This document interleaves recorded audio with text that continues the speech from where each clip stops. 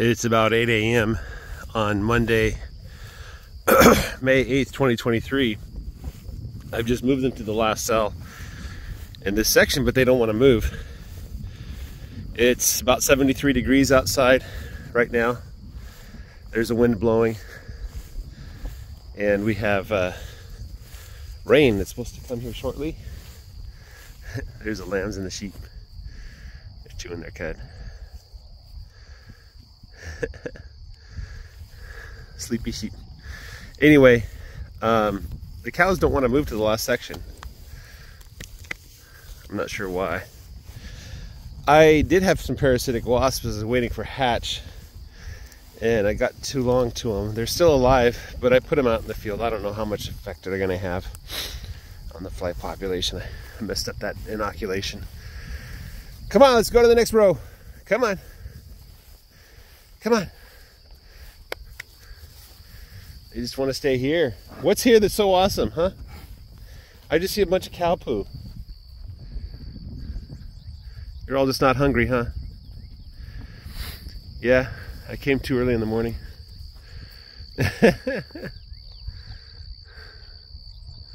What is that calf doing? Smelling the butt. Anyway. Y'all chewing your cud? Nobody wants to go to the new row? The new cell? Come on. Whoa!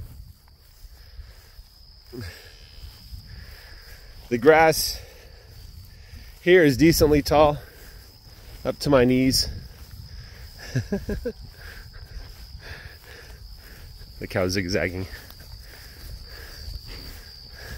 It's like, how are you on both sides of me?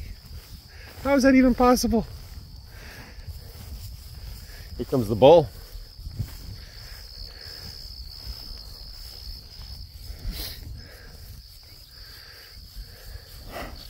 I kind of don't like a bull snorting and following me.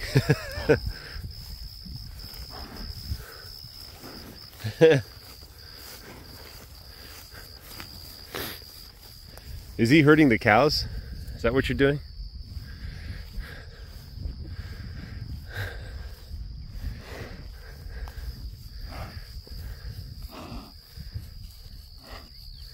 Yeah, I'll probably leave him alone. Anyway, yeah, they don't want to move to the last section. There's no reason for them to. Everything they need is right here. There's plenty of grass.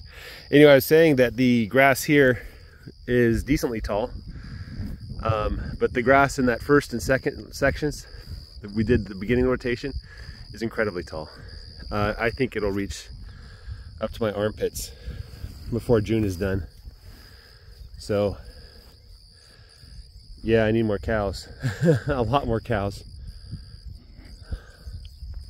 I don't know how many more cows, but I think at least twice as many to keep this grass in check.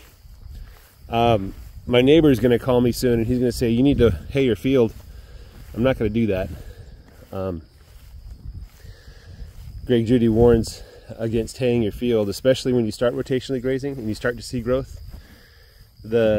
Cutting the hay and taking it off the field is removing those valuable nutrients and the feed for the critters inside the soil.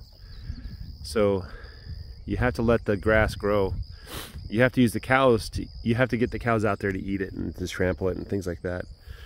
So yeah, if I don't get all the grass in this rotation or the next rotation, or 3 rotations from now, in the middle of summer, this will all dry, and I'll have to trample this grass in order to get more grass. So I'll have to, at some point, bring the cows in to do very intense grazing, where either they eat everything or they step on it. You know, I can't leave grass standing. Eventually it has to be put down. It's fine to leave it for now in the spring, but when it turns dry, it's just gonna keep those nutrients in the air where nothing can get to it. So at some point it will have to be trampled and integrated into the soil. Here's the next section. We're starting this section in the afternoon today.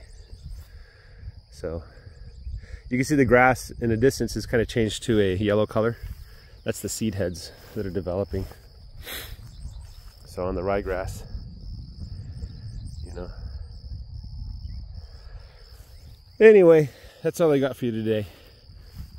I have to get to the trailer early and finish cleaning the deep fat fryer and the vent hood and everything else. It's a lot of work to clean a kitchen. It's satisfying work, but it's a lot of work nonetheless.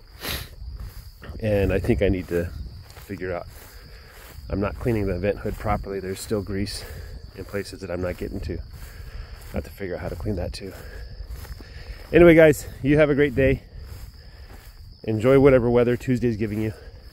And bye-bye.